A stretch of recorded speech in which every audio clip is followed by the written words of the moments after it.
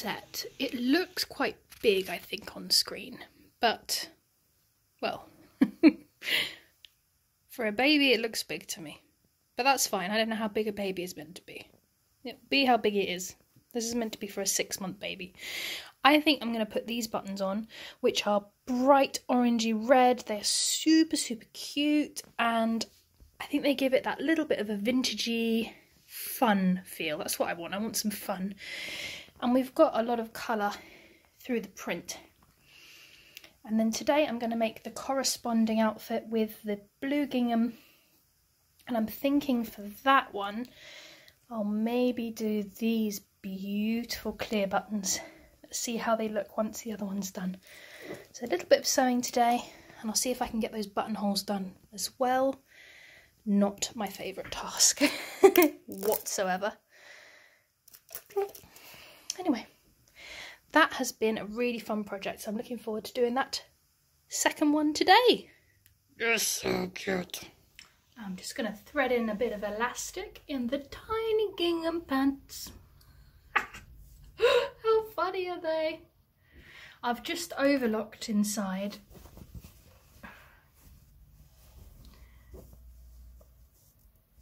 Even the leg holes.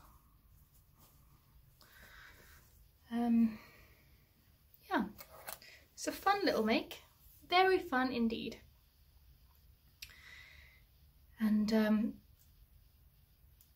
yeah, I think I'm going to be going back to work in the next few days, only temporarily, but I think next week I'm going to be going back to London anyway.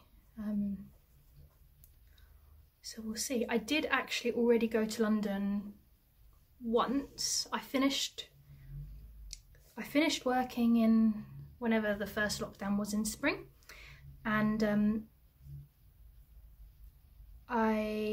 God, how long was that then? That was 7 months. Oh yeah, 7 months, and then I was called back to work beginning of November. So I got the train back, prepped everything, made sure I was ready for work. And then the day that I got back to London, I was having dinner with my dad because I stay with him, and absolutely hilariously, that was the day that they announced the next lockdown, which was meant to start on the day that I was meant to be back at work. I mean, that's just so funny, isn't it? So I've technically started work once already. Anyway, so let's see. That gives me a few more days of vlogging anyway. There's a couple of little projects I'd like to do. I think I want to make some gingerbread tomorrow. I really like the decorating. And I bought the silver ball bearings, so that'll be fun. Anyway. Yeah, oh, I've got to do the buttonholes of these little blouses, and that is most certainly the worst part. I think domestic machines are not that reliable when it comes to buttonholes, in my experience, but then if I do them in a working capacity and need to add them, we use industrial machines, and it's really, really different using an industrial machine that only has one function, like the buttonhole machine, that's all it does, compared to just my little domestic ordinary machine. Yeah, never mind, you work with what you got, don't you? No point crying over it. And as much as I would love to have special machines for absolutely everything, not gonna happen. I mean, I already have one industrial sewing machine, one domestic sewing machine, and a domestic overlocker. Oh gosh, look at that doll's face. Isn't that terrifying? Sandra. People think you're creepy. She usually sits on this bookshelf on top of my writing desk at the little slope that I used the other day, but that's downstairs because you cannot write so many Christmas cards all at once. You need to pace yourself in order to write a nice, meaningful message. Otherwise you would just, if you just wanted to write to whoever, from whoever. Obviously you could write them all in one go. Anyway, sometimes I find her facing back to front on the bookshelf because I think Jason might find her a bit creepy in the evenings when he's sat up here on his own. Dolls don't creep me out at all. Actually, when I've made dolls before, and you embroider the faces, and that's quite a nice project to travel with because it's quite small, and you're just embroidering on a small, just the head. Sometimes the head and the body is one. Anyway, if I'm ever on a train embroidering the face of a doll, women will walk past and they'll see it's a doll and they'll kind of give like a sweet smile and they'll walk past, and you know, there's some kind of I don't know, like a sweet, like happy feeling. You see a man look at the doll with horror as they walk past. They do like a double, triple check and then scurry away.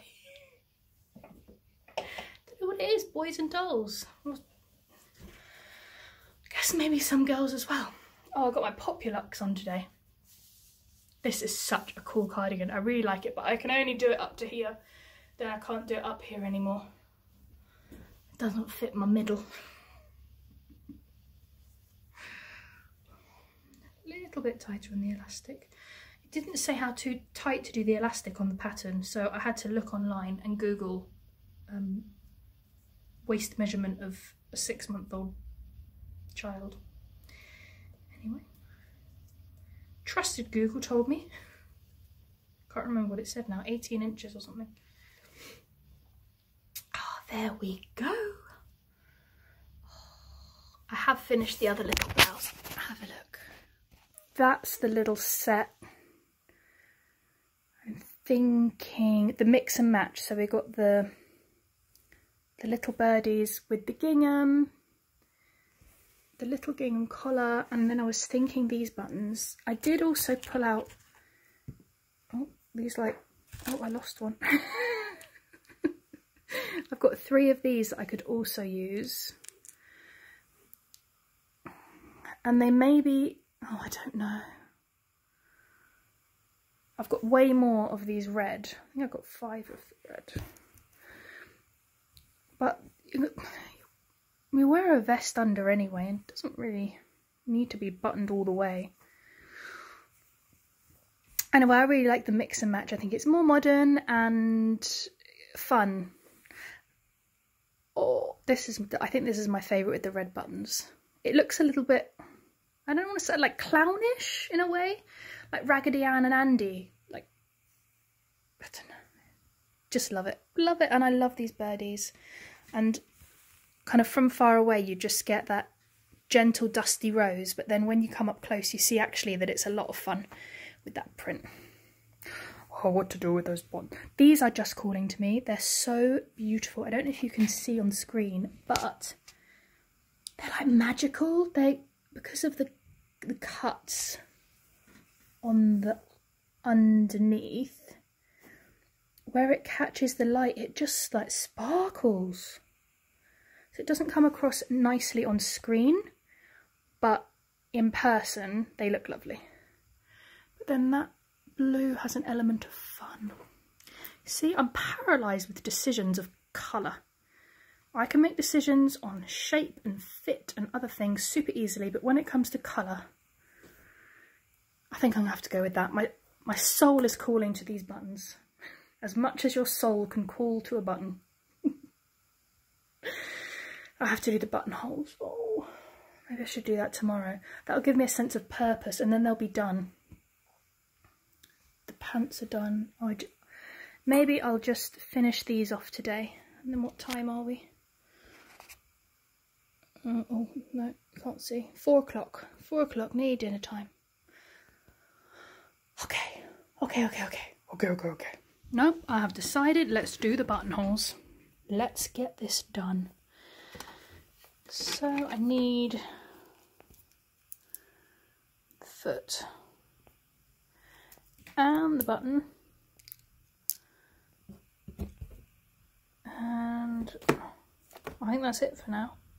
I've tidied up a little bit, just a little bit. Oh, there's all the beautiful patterns. Just got them there waiting.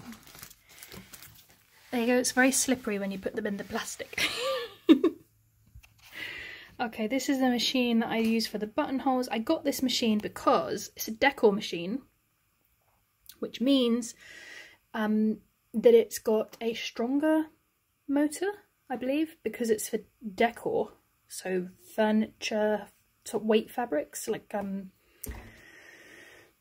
cushions and curtains. That's what I was told in the shop. And it has, for the buttonholes, 3 different types. So those are more kind of the coat style. And those are shirts, but that one is actually very sweet with the rounded. Thing is, I can't do coat buttonholes. I've tried and it just makes a mess, and it's almost digital. I mean, it gives you a number that's as digital as it gets, and then you can pick the speed. But seeing as it's a buttonhole, let's just go slowly because sometimes it gets mad. Alright, let's do a couple. Let's get this going. Right, let's see if I can remember. I've got the doodah on, and I did put the button in to measure. I took the button out and then I went a squidgen tighter, like just a little bit tighter. It's all a bit fluffy in there. And then 7.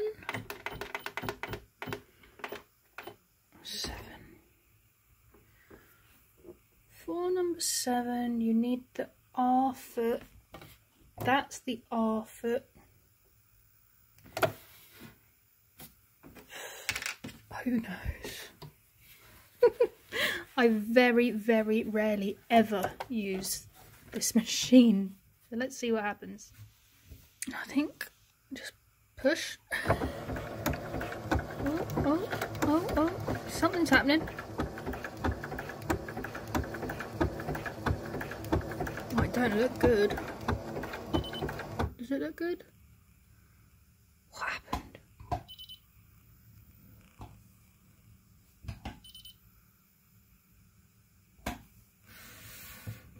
I told you she hates me, this machine. Why you hate me so? Why you hate me so? Not it's my fault. You got to do the thingamajig with the thingamajig. Okay. Now, come on. Oh.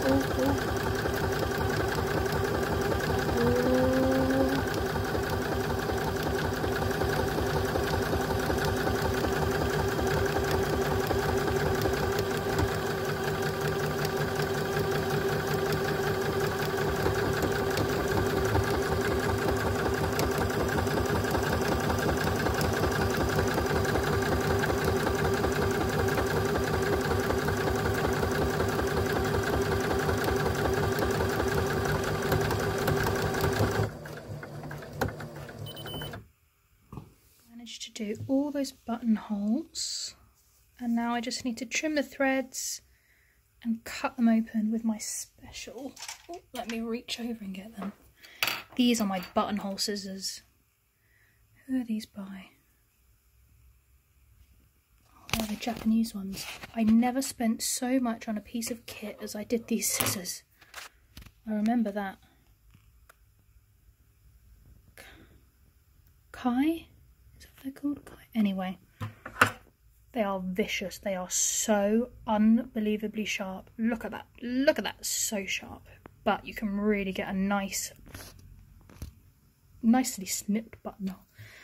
So that needs tidying, and then tonight I can stitch on some buttons. Yippee!